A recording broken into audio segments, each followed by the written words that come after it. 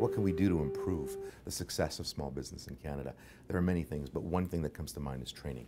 I think there is a lack of training and education that's available right now for the future entrepreneurs, people who are interested in starting out a business, but really don't know all the ins and outs, and it's extremely complex. Again, I mentioned earlier that 98% of all businesses in Canada are small businesses, so we know that that will continue.